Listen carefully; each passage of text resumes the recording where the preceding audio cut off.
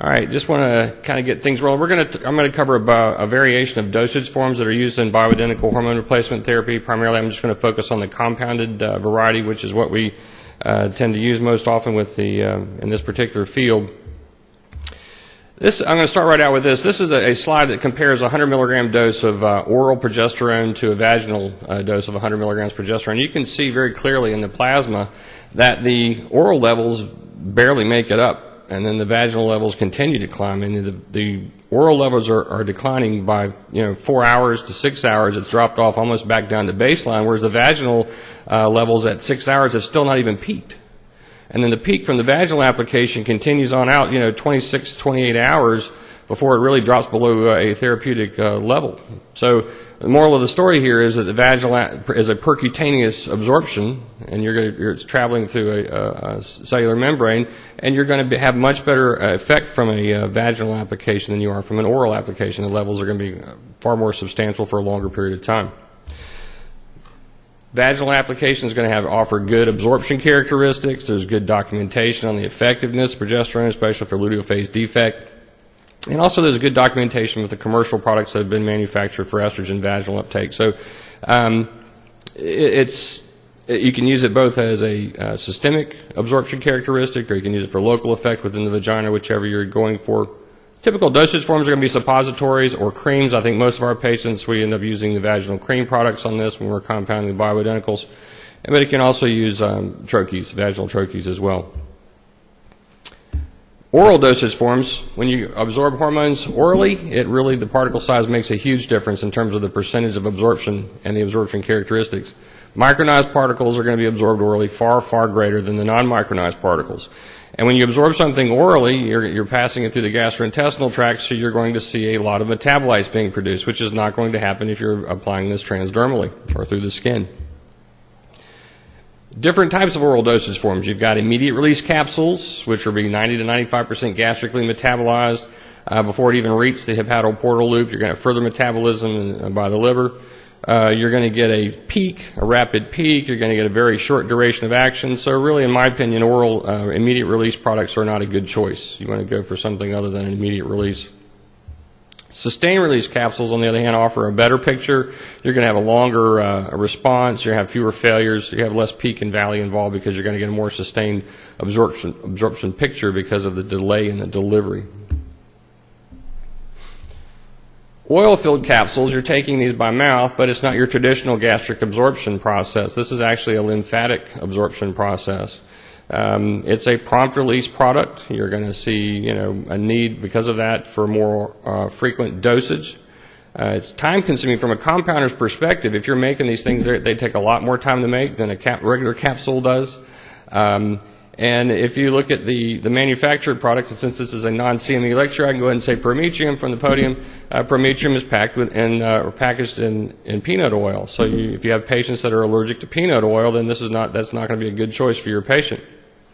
And only about 10% of that Prometrium capsule is bioavailable. So you want to keep that in mind. If you're giving a 100 milligram dose, and your patient's most likely receiving 10 milligrams of that 100 milligram dosage. So you probably need to think in terms of much larger dosages to get a more physiologic amount of progesterone on board. Sublingual and buccal absorption. Most often we're using troches to deliver this. The advantages of this is you're going to avoid in large measure the upper gastrointestinal metabolism of these, so you're also going to avoid a lot of the first pass metabolism effect that you see with oral dosage forms. There's a good study, an Australian study by Wren et al., where they looked at, they were using troches that had estradiol, progesterone, testosterone, and DHEA in the same troches in postmenopausal women. And the conclusion of this was that the transbuccal absorption was a very decent approach to, or novel approach to using the hormones. It got it through the skin, it got it into the systemic blood flow, and it was an advantage over some of the erratic absorption characteristics you see with other dosage forms. The results in this were kind of interesting. If they broke it down by hormone, if you look at the estradiol in the troches and the testosterone, if you look at the first dose application, the area under the curve for first dose application versus steady state, both of those curves were almost superimposable, especially in the testosterone. It was almost identical.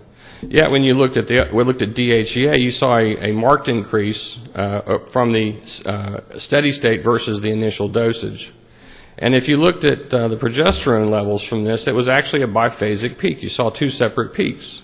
You're getting some intrahepatic recycling, and also you're probably, because you're using a troche, that some of the saliva is going to carry hormone into the gastrointestinal tract, so you're going to get some oral absorption of the progesterone from the troche as well. So you're going to see a little more of a different picture. And the biphasic peaks occurred both in the initial dose as well as the steady state dosing. Some of the disadvantages of a sublingual or buccal troche is going to be that you may not get true absorption because of that biphasic peak. You may have to dose it more often. Some patients are not going to be able to get by with just a single once a day or even a twice a day application. Whenever you're taking something by mouth, it's subjective, so you always have to look at the flavoring of the product. Not everybody's going to like one flavor. So from a compounder's perspective, we may end up having to make multiple flavorings of this, and then some people just don't like to have to suck on a lozenge, so the convenience of this may or may not appeal to your patient. We can also look at sublingual drops, fixed oil suspensions most often. The concentrations of the fixed oil suspensions have to be fairly high because the volume of what's absorbed sublingually is not a real large volume. And because it is a liquid, it's not going to stay in the sublingual area very long. So the flavoring would also be an issue for the sublingual drops. Tablet tritrates, the immediate release tablet tritrates that dissolve in the mouth rapidly, you're looking at some characteristics of both sublingual absorption as well as some characteristics of oral absorption being involved with the sublingual tritrate. But most of it is going to be of the oral nature. So the vast majority of what you're going to receive from for the patient's perspective almost resembles that of an immediate release capsule. It's going to go orally. You're going to have a rapid peak. You're going to have a rapid uptake, and you're also going to have a very rapid trough. So you're going to have to dose this far more often. So this, like the prompt release capsules, is probably my least favorite way to dose the hormones. I want to talk about topical administration of bioidenticals. Steroids are highly lipophilic. They go through the skin real easy. So all you have to do is just use an ordinary cream base, a passive cream base, and you will get decent absorption of these hormones through the skin. You don't necessarily have to use something that's going to drive the hormones through the skin. If you look at the permeability of hormones, this is as the list goes down, you're increasing in the absorption or the permeability of these hormones. So estrone is going to be absorbed better than progesterone and pregnenolone and all the way down the list. Actually, DHEA, which is not on this list, shows up somewhere between progesterone and estrone. So DHEA would win the battle in terms of what's going to be absorbed more in larger quantity over the progesterone. So that's why we've seen in patients that we're looking at sometimes it's best to separate the DHEA from the progesterone prep in order to make sure that we're allowing the progesterone to be absorbed properly.